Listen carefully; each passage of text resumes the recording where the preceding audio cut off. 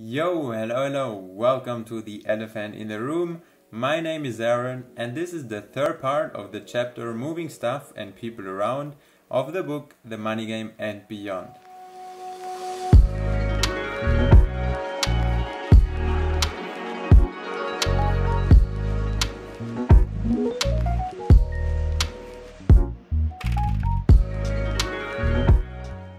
So, welcome back. Let's get into the business now. Let's try to unwrap this economy and see how it works.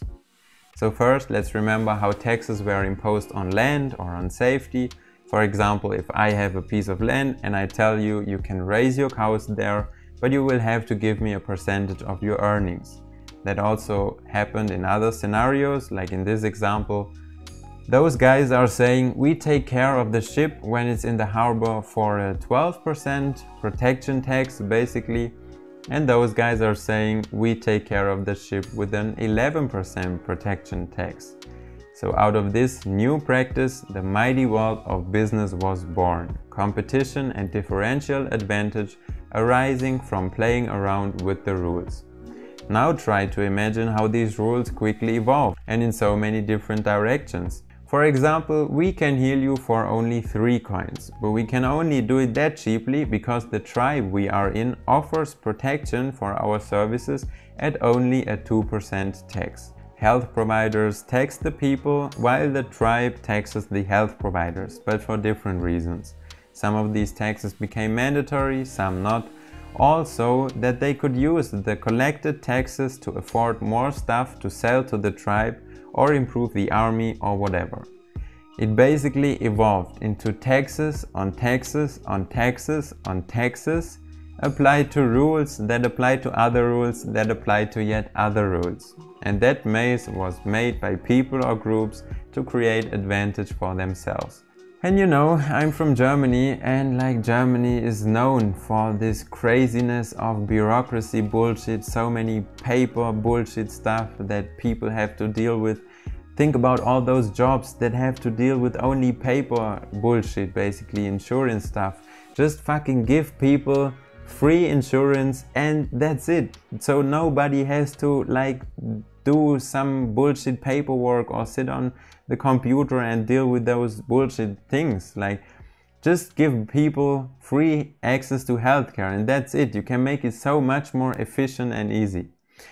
But let's keep going. Like, that is still the idea behind taxes and businesses. Like these days, you may be paying for your health insurance as a tax, not as a service, which means mandatory, where you are basically coerced to add coins to the tribe's master coin bank, a little bit each month. And from these coins, the tribe can pay the health providers to get you healthier without you paying them directly. Or the tribe may do something else with your tax money, build roads, different kinds of buildings, organize nonsensical sport events, ghostly invest in themselves, and so on. So basically, what you have to keep in mind is that all of these complex taxes and rules have more to do with how we can make more money than anything else. And then you can also watch that video to learn more about it. Another example of business is investing. Basically, the idea behind investing is to get more money but with less risk. So basically with minimizing your risks. We can think about a startup. Let's say there's a new startup company, a new beverage company, and they sell some sort of energy drink or some exclusive beverage. And what we can do now is we can invest into that beverage company and they can use that money and invest into more infrastructure and into advertising, marketing and so on. And then they can grow their revenue and sales and so on. So there are 2 ways of investing. Basically, I can lend my 1% to that beverage company, which translates into that beverage company owing me that 1% plus interest. So that's the simplified idea and we can call that a bond. And then in another scenario, I can actually buy a stock of that beverage company, and that allows me to partake into like that beverage company ownership, which means profits from the company will come to me as well. And I think if you buy a lot of stocks from a company, then you can also take part in the decision making and so on. And this is what Wall Street does, basically. Many people look into how monetarily valuable each company is. Basically, they look at like a lot of graphs that show statistics from the worldwide market and then buy or sell parts of them or invest in them through bonds. This is how companies can grow or even lose value. Like if a rumor is heard that our beverage company is not becoming cool, they don't sell a lot of beverages, not a lot of those energy drinks, then basically people can sell more of those stocks and then invest them into other companies. The value of that beverage company will then drop when this happens. And it's just a game if you think about it. So to sell stocks, to buy or invest into other stocks, this is also what basically Warren Buffett and Larry Fink did. And you know, those are the winners of that game. Basically, these guys have billions of dollars. They even have some investment companies that take care of trillions of dollars, which is insane. I just researched it. There's this company called BlackRock, and it's an American multinational investment management corporation based in New York. It was founded by Larry Fink, and just think about it. It takes care basically of more than 8 trillion US dollars. And that just means that they have such a huge amount of power and they have so much influence on governments, on other companies, on so many people. It's just insane. And you know, I was also thinking, so those are the winners, if you call them. Of course they are losing because climate change is also gonna hit them. Bad air pollution is also gonna hit them, of course. There's no way around this. But then you also got the millions of people who are losing in this game. You know, people who lost their money, who lost their means to live, kind of. You know, I was also thinking that you can speculate on food, and this is just ridiculous. People from the future, if we ever get to a saner future, they will just think how ridiculous was that. It's how we look back to the Middle Age, those guys, yeah, they were shitting on the streets and so on. And they will look back and think how could people just believe in money, and how could they believe in Wall Street and stock market, and couldn't they see that this creates so many problems and so many people are suffering because of that game that those people are playing? Think about, if you can speculate on food, that means that if the price of food goes higher, then millions of people won't be able to afford it anymore. Just think about and keep remembering that there are millions of people whose wages are less than $1 per day, basically. And these are struggling to survive. And other people like Larry Fink and Warren Buffett are billionaires. What the fuck is wrong? So let's try to understand this craziness a little bit more, because that leads us to the next point, basically making money out of money. That's what they do. So let's imagine a guy called Gold Boss, and he has a safe and he has some guards that take care of that safe, that protect this safe basically. And I'm not able to keep my gold coins at home because I'm thinking maybe other can steal it. So basically Gold Boss is saying that, Aaron, you can store your gold coins at my safe and I will take care of it, but I will charge you with 3% of your amount of gold coins. So he's basically making money out of protecting money from being stolen. How does that sound? And then he has an idea. So basically he's thinking that if I lend out 400 gold coins to a person and I say they need to pay back that amount of money with a 40% tax, so basically 140% of what I gave them, then I, Gold Boss, will make a profit.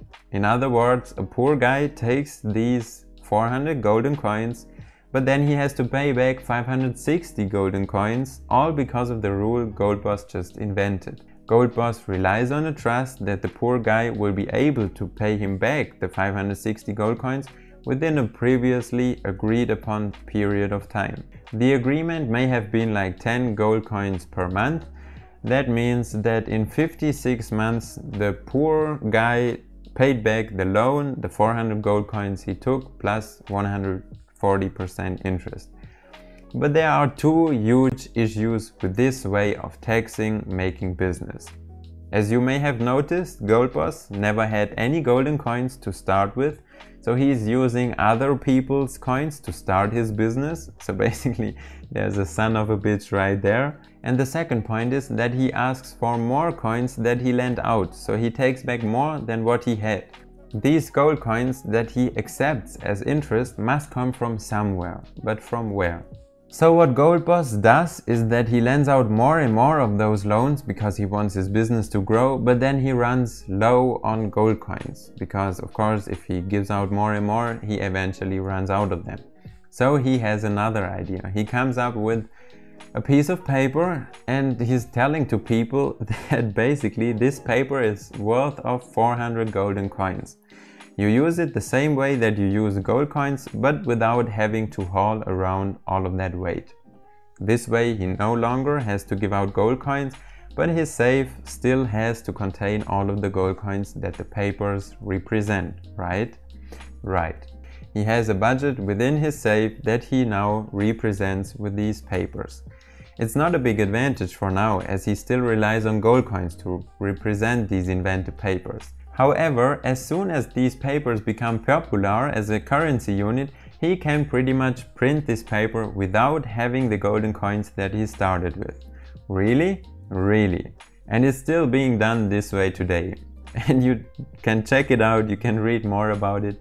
It's called fiat money, and yeah, on this article you can read more about it. So let's get back. Remember the first guy who deposited gold coins into Gold Boss safe? He now wants them back, but they are physically spread around the world and have even lost some of their value, as there are now more paper currencies than the gold coins they supposedly represent. Give that guy some paper and let the party begin. Gold Boss can now print papers and give them to people as debt, as he did before with coins, and people must give back even more papers, the interest, again, as he did before. The only difference is that Gold Boss can now print new currency whenever he needs more to lend. It should be very easy to see that this is not a sustainable system, as it creates something that we call inflation. And inflation is explained here. So, for example, if we use gold coins as a currency and then it would rain for 40 days gold coins all the time, then of course these gold coins would be worth nothing anymore. People would sweep it out of their homes. And the same thing with money. So if everybody has a printing machine and could print as much money as they want, and then they want to have 55 jets and 34 yachts, then there is not enough for everybody. And maybe also people would since they can print their own money, they would probably not go to work. So that means that no one works and no new stuff is being produced, and no one would be able to buy anything with the now massively inflated currency. Another explanation of inflation is here. So basically let's think about the ancient Rome, and the tribe leaders wanted to build more stuff more rapidly, but they didn't have enough gold coins to pay more people to make this happen. So what they thought about doing is they collected all the gold coins, they then melted them down and put some metal in it, so that it basically has the same stored value, but there are more coins now to pay people with. But what happened is that people who got paid more, they also could buy more, and then the woman who sells chicken, she said, we have no more chickens because some people who came before you bought them all. So it basically created a lot of problems. Supply could no longer satisfy demand. The pasta maker says, damn, no more chickens. Now I can't buy food with all of the coins I made. That's pointless. The gal growing chickens is also pissed off because she can't buy repairs for her barn, and so on. But then an important point is that eventually one of those guys who sells something realizes that, aha, the demand is now greater because people have more coins to spend, so I can just raise my prices and then I can still sell all of what I sell, but closer to the speed that I can make those things that I sell and with a higher profit too. So basically he raises the prices and then everybody else does it too. So eventually everything will cost more, but since people now have a lot more currency, the effect of these higher prices will be almost like it was before the new coins came into existence. In other words, the market restabilizes. They have now more currency to play with, but the stuff they can buy with now costs also more. An important point to consider here is that the workers who got their hands on the new coins before the inflation were the ones who profited the most out of this, because they could afford more. Thus, at the start of any inflationary period, the ones who get their hands on the newly minted coins or newly printed papers first are the ones who profit the most. And since today's governments, national banks or both in cooperation are like the ancient Roman leaders and gold boss and can create currency, they give rise to these inflationary periods that affect all of us, but mainly make some rich people even richer. And now also something interesting is that if we were to count the total coin, paper and digital currency in the world, the number would be somewhere around $5 trillion. But that only represents less than 10% of the total money in the world. What? How is that? Like, as you can see, that's basically the real money and that is all imaginary money. So how is that? This is explained here. Remember the gold coins that Gold Boss lended out to different people and then he made a lot of money out of that? He made a business out of that? The same thing is now with paper money. So someone deposits $100 into the bank and starts the craziness. The bank will then lend out that $100 to another person, but it charges 3% of interest rate. And then that other person needs to pay back the $100 plus the 3% of interest rate. So she pays back $103 and then the bank lends out another $100 also with an interest rate of 3%, and then that person also has to pay back those $100 plus the interest rate, so with another $3, so the bank is getting richer and richer and richer by all those different transactions. As the story repeats, the bank makes more and more money out of the $100 that it did not own. Imagine how much money the bank will make after years of loaning out the same money with interest. So and now the thing with that imaginary money and real money is that basically if I deposit those $100 to the bank and the bank lends it out to another person, then basically we got $200 of purchasing power, but basically there are only $100 there, right? Because I just gave them $100 and they gave it further to that other person. So basically I have the $100 and the other one has $100. So that's how you can explain why there's so much imaginary money but only so little real money basically. It's also explained here, like I have it stored in the bank while she has it in her pocket from a very simple transaction like this. In reality, money rules make it much more complex. The consumption power doubles. However, we can't spend the $100 at the same time since there's only $100 of actual physical money there. The bank relies on me keeping that money stored in the bank while the other person needs to spend that amount, so the bank lies to me about having my money. In fact, the bank does not need to create any new money as it just spins the same money around, making profits out of it all and the whole time promoting false purchasing power. Of course, there are more rules to this transactional game as you can see in this video, but this is the basic idea. In our simplified example above, the physical money was $100, but the total money, purchasing power, quickly became $200. This example helps in explaining how total money is always much higher than the real physical currency. If an alien species would look at us financially, they would figure out and they would see that we have a purchasing power of around 60 trillion US dollars on paper, but in actuality there is only around $5 trillion to spend. And if everyone in the world would go to their bank tomorrow to withdraw their money, they would find that the banks don't have it. However, if the people who owe money to the banks were to pay back their debt to the banks tomorrow, then the banks would have plenty of money to pay everyone's withdrawal demands. So just keep in mind that there is a huge difference between the physical money supply and the purchasing power, the total money. The money that physically exists, the real stuff, is called currency, while the total money supply is more simply called money. It's more important to understand the difference because the terms are often misused interchangeably, and it's quite difficult to avoid doing that even for this book. And let's continue. Things get much more messy when new currency, remember real money, is created via the central boss-like banks.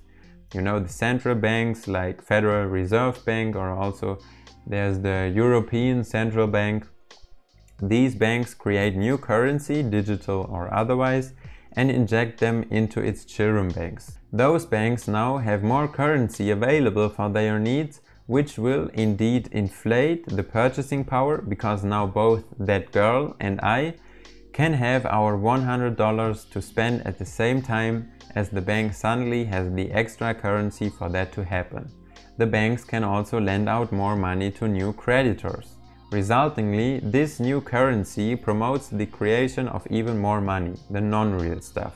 Central banks like the Federal Reserve Bank or the European Central Bank create currencies, and the consumer level banks create money out of that currency, all while the entire money creation is triggering inflation across the entire system, rising prices, reducing the worth of your stored values, pissing people off, etc. And since boss banks have the power to create this kind of inflation, they can also try to stabilize it. So to cope with inflation, the boss bank has the power to intervene by declaring to all banks, we are basically like increasing the interest rates on new loans, so we make them higher, and thus the banks will begin advertising to people, so yeah, we are now also raising the interest rate. And this causes people to borrow less money, thus spending less, and so works to stabilize inflation as it reduces the overall flow of money. It is similar to how earlier people raised the prices for their pastas and chickens in order to slow down consumption demand. And if you think that's crazy, you'll probably love this. So when consumption slows down too much due to the boss bank's games, it creates the opposite of inflation. And you probably already guessed it, deflation. When people consume less, they move less money around the system, and since everything is monetarily interconnected today, that negatively affects salaries, employment and production, brought about by the resulting decreases in demand and so on. So I hope you guessed it. Like if people can spend less money, then maybe some businesses will get broke and they don't have enough money to pay their employees and so on.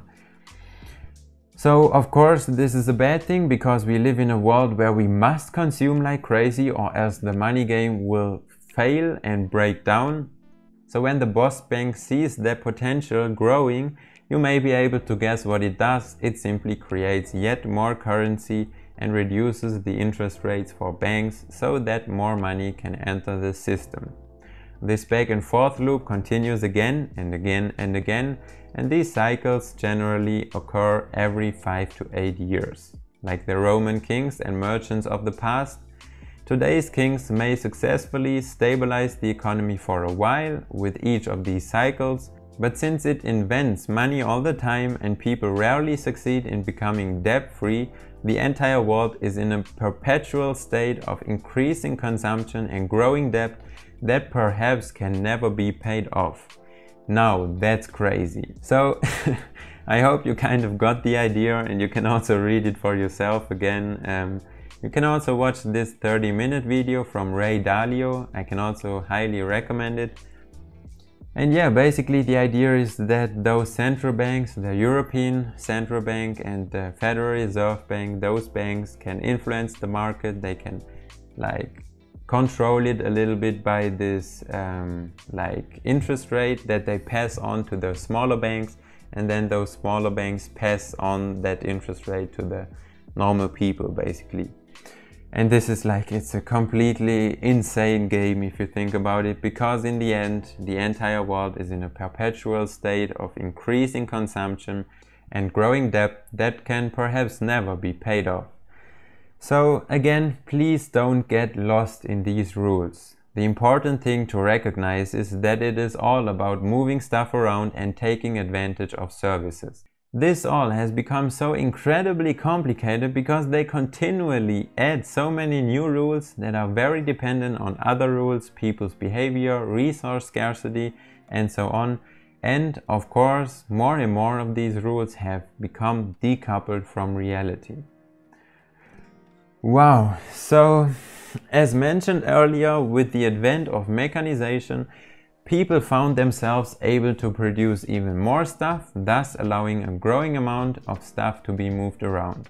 Today, your food plate may include 5 items from 5 different tribes.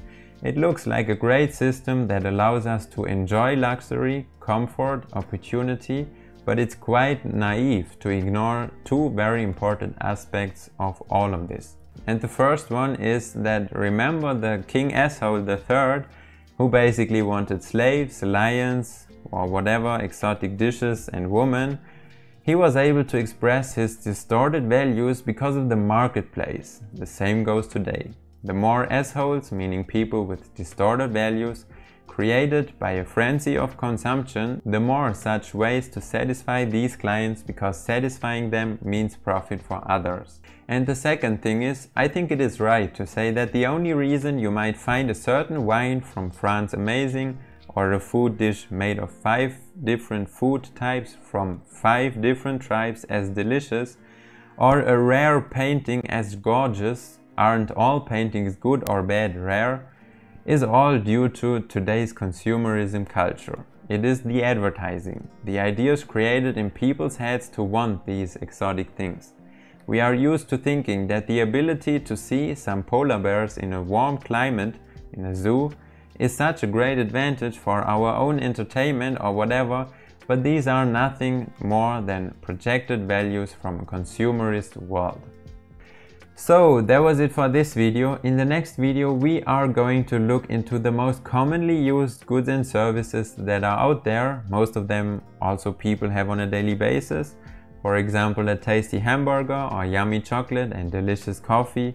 We are going to look at electronics, like the new iPhone for example. We are going to look at shiny jewelry and fashionable clothes, and also another thing. Because like if we learn more about those goods and services and the story behind them, like how they are made, then we get a much clearer portrait or picture of today's system. So I look forward to the next video. See you then, and as always, I'm just gonna say take care and much love.